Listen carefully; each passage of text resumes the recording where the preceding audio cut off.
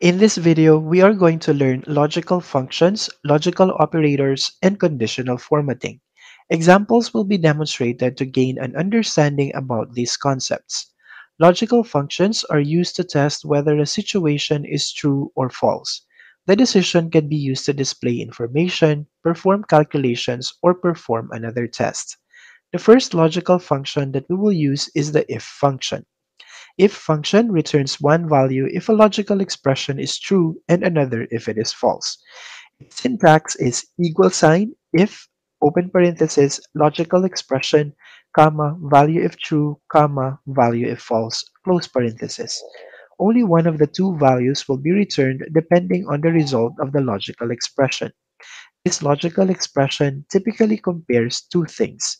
It usually contains comparison operators which are equal to, less than or equal to, greater than or equal to, and not equal to. Let's have an example to understand this. In this spreadsheet, we have the table that contains the dataset. Suppose this dataset is about expenses which monthly allowance is spent. There is also another table that has question and answer columns. Let's answer this question using the if function. First question is which is larger, electricity bill or food? Here we need to compare the values of electricity bill, which is in cell B9, and food, which is in cell B7. Type in equal sign if open parenthesis B9 greater than B7, comma, electricity bill, comma, food. Remember to put the text in double quotation marks, but do not put quotation marks if the value to be returned is a number or formula. Based on the arguments, the text electricity bill will appear on the cell if the logical expression which is B9 greater than B7 is true. If false, the text food will be shown. As we can see, the result is food because the electricity bill is not greater than food. Let's proceed to another example. For the next question, we need to compare the amount of house rental, which is in cell B11 and 1000. Type in equal sign if, open parenthesis, B11 greater than 1000, comma, yes, comma, no, close parenthesis. Based on the arguments, the text yes will be returned if the logical expression, which is B11 greater than 1000, is true. If false, the text no will be displayed. The result is no because B11 is only 800. It's not greater than 1000. Before we continue with other logical functions, let's apply some conditional formatting rules to this cell. Conditional formatting is a feature that allows us to apply specific formatting to cells that meet certain criteria. We can use this to highlight, emphasize, or differentiate among data stored in a spreadsheet. Go to the Format tab and select Conditional Formatting. Conditional Format Rules sidebar will appear. Under the Single Color tab, enter the cell or range of cells where the conditional formatting will be applied. For example, we only want to apply the rule in cell E8, but if it's a range of cells, for example E8 up to E10, then we can enter E8 colon E10. But for our demo today, let's just use E8. Click the drop-down arrow to view the different rules. Since we want to know if the text in the cell is either yes or no, we will select text containing as the rule. In the value text box, enter the word yes. Then for the formatting style, choose red fill color. Click the Done button. Let's add another rule. In the same cell, let's apply another format rule. Select text contains, then in the value text field, enter the word no. For the formatting style, choose green fill color. Click the Done button. Notice that it automatically showed a green fill color. Let's change the value in the amount allotted for house rental. Let's say 2000. As we can see, it changed to color red because the text now becomes yes. At this point, we will continue with our logical functions. The next in our list is called SUMIF. This function returns a conditional sum across a range. Its syntax is equal sign SUMIF open parenthesis range comma criterion comma sum range. The first argument is a range which is tested against the criterion. The second argument is criterion, which is the test to apply to range. It may be a text or a logical expression. The third argument is the range where those values to be summed can be seen. This is optional if the range is similar to the first argument. We have this table that contains our dataset. Suppose this is about expenses of a particular day. The first question is asking for the total amount spent for food. In our dataset, there are several categories and we are only interested in adding the values for the food category. To do this, let's use the SUMIF function. Type in equal sign SUMIF, open parenthesis, G3 colon G10, comma, food, comma, H3 colon H10. The first argument is a range where we can find the word food. The second argument is the criterion, and the third argument is the place where the values to be added are found. It returned the value 240. It means it only added those values that met the criterion, which in this example is food. The next function is AVERAGEIF. It returns the average of a range depending on criteria. Its syntax is equal sign AVERAGEIF open parenthesis range comma criterion comma average range. The first argument is the range which is tested against the criterion. The second argument is criterion, which is the test to apply to range. The third argument is the range where those values to average can be seen. This is optional if the range is similar to the first argument. Let's have an example. The second question is asking for the average amount spent for transportation. To answer this, let's use the average if function. Type in equal sign average if open parenthesis G3 colon G10 comma transportation comma H3 colon H10. The first argument is our range where we can find the word transportation. The second argument is the criterion, and the third argument is the place where the values to average are found. It returned 125.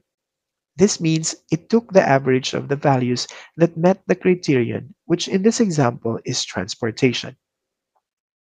The next function is COUNTIF. It returns a conditional count across a range. Its syntax is equal sign COUNTIF open parenthesis range comma criterion close parenthesis. The first argument is the range which is tested against the criterion. The second argument is criterion, which is the test to apply to range. Let's have an example. For the third question, it is asking for the number of times the money was spent for food. To find this, let's use the COUNTIF function. Type in equal sign COUNTIF open parenthesis G3 colon G10 comma food close parenthesis. The first argument is a range where we can find the word food and the second argument is a criterion. It returned 3 because there are 3 times the word food appeared in the range. Let's have another example. For the fourth question, it asks for how many tickets have been paid. If we look at the range, we cannot just simply use the word ticket as criterion since there are words before it and they are not the same. Therefore, we need to use a wildcard. Question mark wildcard can be used if we know the exact number of characters, including spaces, before the word ticket. If there are 6 characters, then 6 question marks before the word ticket.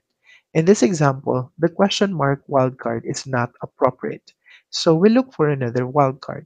We can use the asterisk wildcard if there are multiple characters and it varies in every instance. For example, let's put asterisk before the word ticket.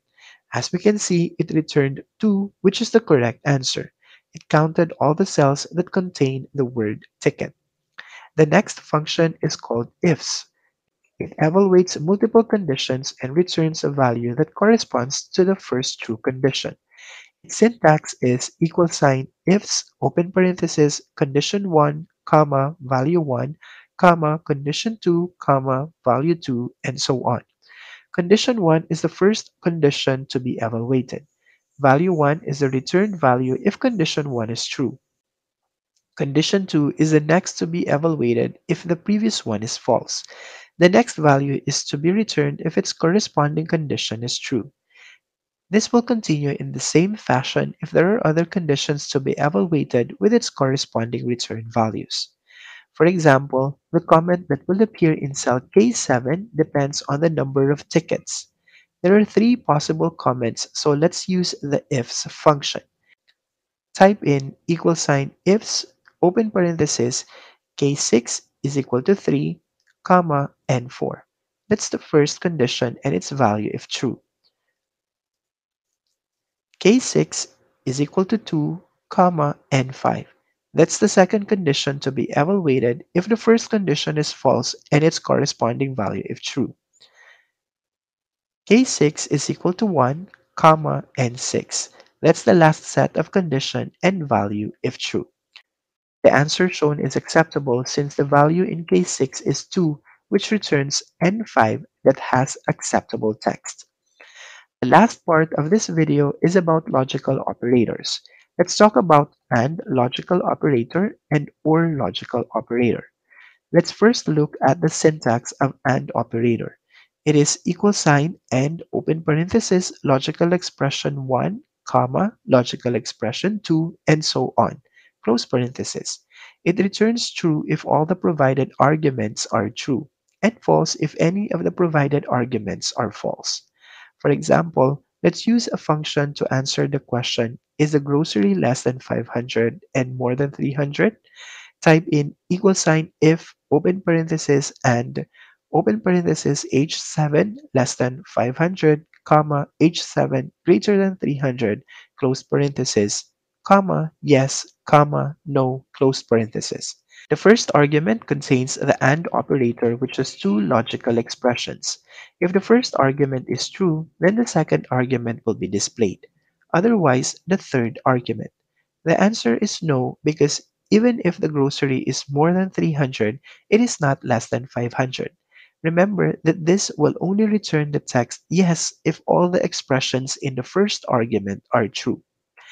Second logical operator is OR.